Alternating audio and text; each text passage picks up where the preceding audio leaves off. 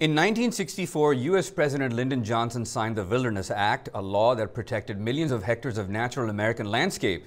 Even more wilderness has been set aside since then in what has also been a model for other nations. And joining me right now is On Assignment's Philip Alexiou, who went to Wyoming and checked it out himself. Tell us a little bit about that.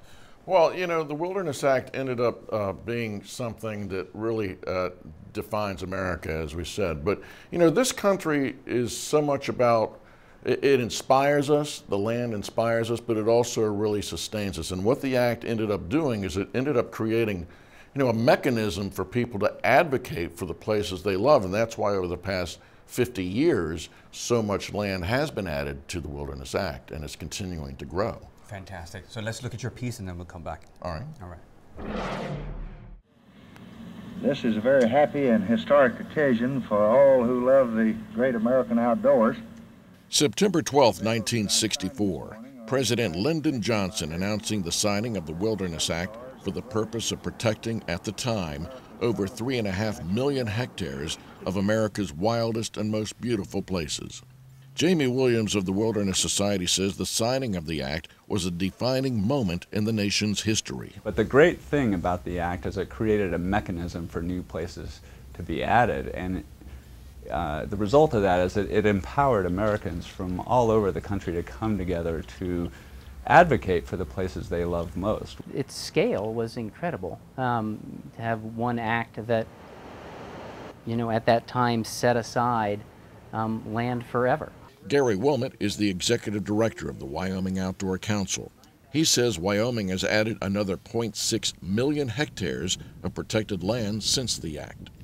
You know, I think each year as a result, it makes these undeveloped places, these places where there are no roads, there are no bridges, there are no cabins, no bicycles. You know, those places are increasingly rare.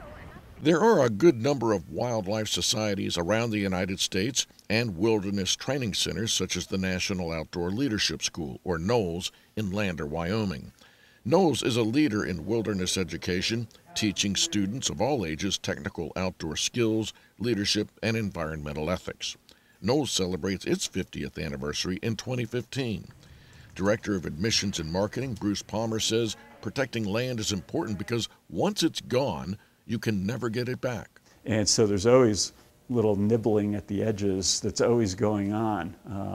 And so I think we have to, and I think that's one of the things that NOLS does really well, I think, is by introducing our students to wilderness areas and backcountry areas. Once you've been there, you kind of have this sense of like, oh, this is really important to me, and you want to protect it.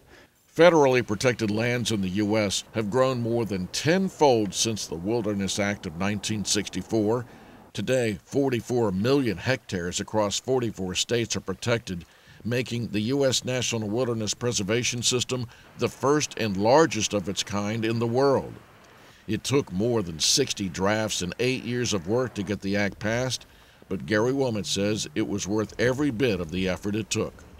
You know, places that, you know, generations of my family beyond can be in a place just like the pioneers saw. I think that's pretty incredible.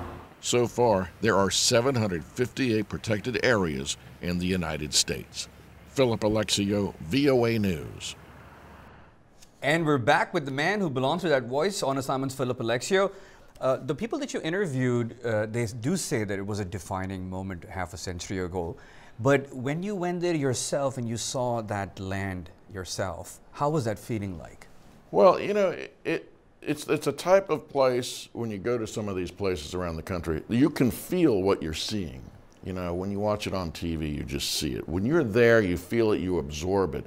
And I had never seen the cottonwoods and the aspens before. You know, that's the golden trees that dot the landscape all throughout the area, throughout the state of Wyoming, and certainly in Yellowstone National Park.